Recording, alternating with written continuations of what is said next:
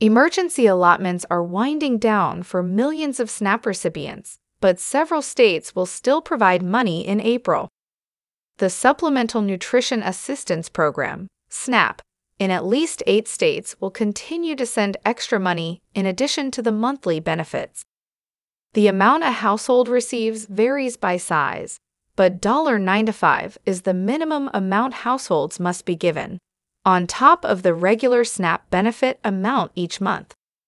The money will be deposited onto an electronic benefits transfer (e-ebt) card. SNAP benefits can be used to purchase food for your family at authorized stores. There are also a number of online retailers which accept SNAP. Emergency allotment changes. For much of the pandemic, SNAP agencies across the country were providing emergency allotments each month. The U.S. Department of Agriculture, USDA, which oversees SNAP, said with the public health emergency expiring on April 15, 2022, EA will expire too. Some states, such as Nebraska and Tennessee, have already phased out this added benefit. States are able to do this if the state-issued emergency or disaster declaration has expired or will expire in the current month. For example, for phase-out purposes, a state whose declaration expires in March may request EA for April. April is then considered the state's EA phase-out month.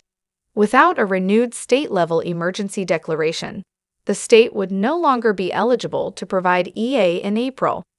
Emergency SNAP for April. The following states are offering extended SNAP benefits for April: Alabama, Maine, Michigan, New Jersey, Rhode Island, West Virginia, Wisconsin, Wyoming. If your state is not on the list, it may still approve emergency benefits in the coming days and weeks. How do you qualify for SNAP? Throughout the U.S., more than 41.5 million Americans receive SNAP benefits every month. You must apply for SNAP in the state in which you live and meet certain bank balance limits. The total amount of SNAP benefits your household gets each month is called an allotment. SNAP households are expected to spend about 30% of their own resources on food. The USDA says the maximum monthly allotment is based on household size.